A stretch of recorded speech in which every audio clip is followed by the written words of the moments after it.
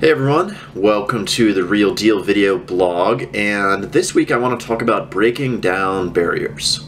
So it seems like pretty much everyone has some kind of obstacle getting in the way of their recovery. They have one reason or another why they just can't get sober. It can be pretty much anything. Some people have jobs and they simply can't take the time off to go to detox or go to inpatient treatment, or they can't afford it.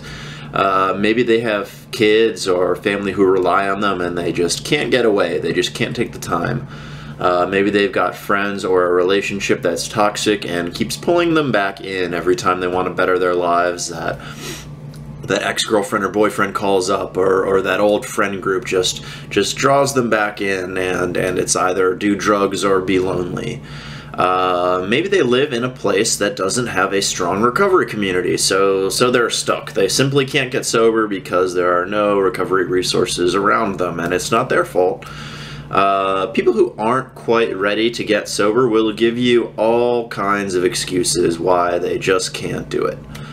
Why a certain program or pathway to recovery just doesn't work for them. You know, they don't believe in God, so they simply can't do the 12 steps, and they're gonna keep drinking alcohol or shooting heroin because only the people who believe in God can get help through this program. Or you know, there's a million excuses like this. You know, the group therapy just doesn't work for them. Taking medication for their mental illness doesn't work for them. So they're just going to suffer through it and be totally dysfunctional.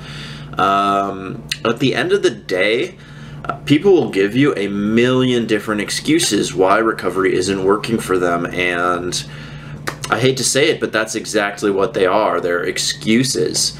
I don't want to be harsh about it, but it's the truth. Pretty much every single person who gets sober has some kind of barrier standing in the way of that recovery. And yet, when you talk to people, when you look at the statistics, there are millions of people in the United States living in successful long-term recovery. So how do they do it if every single one of them had something that was standing in their way? Well, it's not exactly a secret, it's not exactly rocket science. They found a way to overcome their barriers. No matter how big that barrier was, no matter how impossible the problem seemed, they worked their way through it. And that's what recovery is all about at the end of the day. It's about breaking down barriers, emotional, mental, physical, you know, whatever kind of objections that you have to whatever it is, whatever your hang-ups are, you're gonna have to work through them.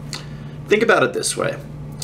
So you've got this barrier standing in your way, and it's pretty big, right? It's one of the situations that I talked about earlier. It's the reason that you totally just can't go to treatment or can't go to meetings and work the steps, and you can only do what you feel like doing, what you're comfortable doing. Recovery just won't work for you. And what if someone came up to you and told you that they would kill you if you didn't do it? You'd probably find a way to get to that meeting and find a sponsor if someone was holding a gun to your head, right? Well, addiction pretty much is exactly that. Addiction is death. People are dying to this disease every single day. A lot of people. It is not an exaggeration to say that people are dropping like flies all over the country, all over the world. So my question is, are you really gonna let whatever is standing in your way just kill you? Are you gonna lie down and just let it run over you?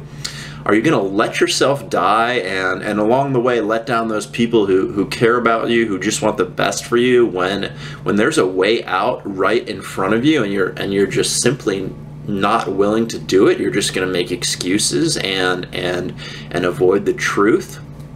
Well, I think when I put it that way, it may sound harsh, but I think it's pretty simple, and it's really not so bad after all.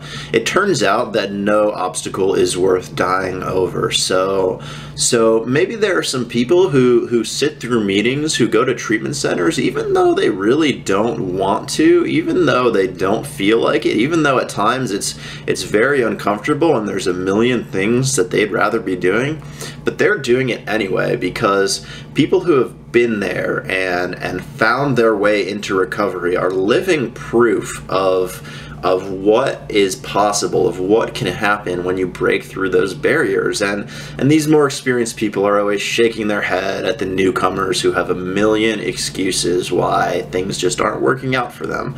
But things look a lot better on the other side. You just have to break through.